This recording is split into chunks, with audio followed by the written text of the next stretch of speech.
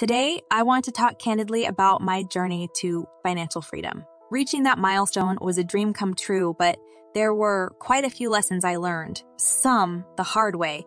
Here are 15 things I truly wish someone had told me earlier. Number 1, it's more than numbers. In my initial days, it was all about the figures. But financial freedom isn't just about a set number in a bank account. It's the confidence and assurance that you can weather life's storms and take opportunities as they come. Number 2, passive income is key. I worked hard, saved diligently, but the game changer, diversifying income streams, investments, side ventures, royalties. These passive inflows helped accelerate my journey. Number 3, mindset shifts are vital. I grew up with certain beliefs about money. Shifting from a just enough to an abundance mindset took effort. I had to let go of old misconceptions and embrace a proactive money mindset. Number 4, emergency funds are essential. I once thought they were just a nice to have. But when unexpected expenses hit, and they will, these funds prevented me from diving back into debt or liquidating valuable investments. Number 5, it doesn't solve all problems. I won't lie, financial stability is a blessing, but personal issues, health, relationships, they require their own care and nurturing. Money is a tool, not a cure-all.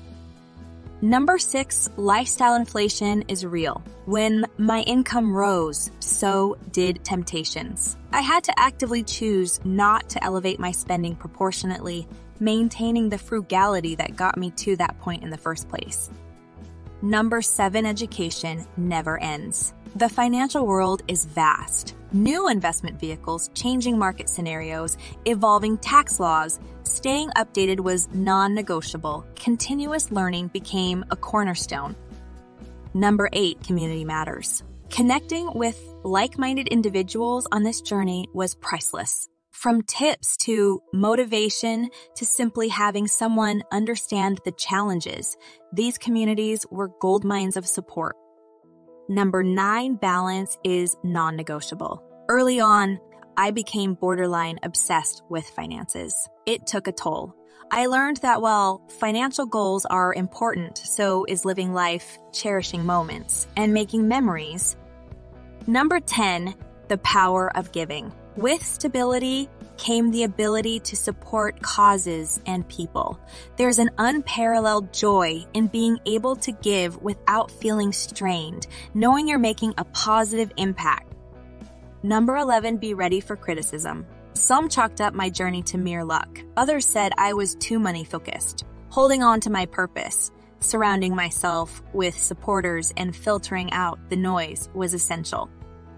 Number 12, it's okay to splurge occasionally. After all, what's the point if you can't enjoy your hard-earned money? Treating myself within reason ensured I didn't feel deprived and added zest to my journey. Number 13, celebrate milestones. Every financial win, be it big or small, was a step forward. Celebrating them, even in small ways, kept my spirits high and my motivation burning. Number 14, diversification is a safety net. All investments come with risks. Diversifying meant I wasn't overly reliant on one source, making my financial foundation sturdier. Number 15, it's a continuous journey. Achieving freedom wasn't the end. New goals emerged. Financial landscapes shifted. Being adaptive, vigilant, and open to learning remained crucial. Becoming financially free has been a transformative journey, filled with its fair share of highs and lows. But each hurdle has been a lesson in disguise. If you're on a similar journey or contemplating starting, I hope my insights serve as a helpful guide. Do share your thoughts, stories, or tips in the comments. And if this resonated with you, a like and subscribe would mean the world. Until next time, let's keep nurturing our financial wellness, and remember, it's a journey, not a destination. Stay savvy, folks.